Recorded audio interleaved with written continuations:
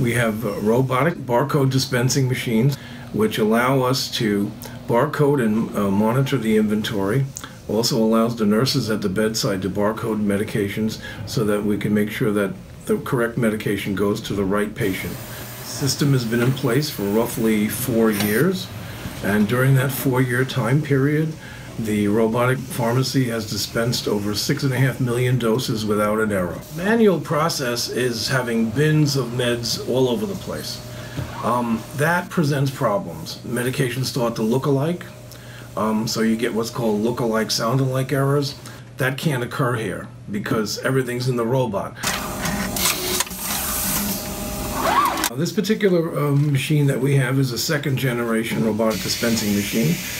It also packages. It also monitors the inventory. It's one of 30 in the United States. Essentially, the process here, we are a completely electronic ordering and prescribing system. After the prescriber electronically orders the medication on the floor, the pharmacist will do a verification process. When that process has been completed, we determine, is this a medication that is needed immediately, or STAT?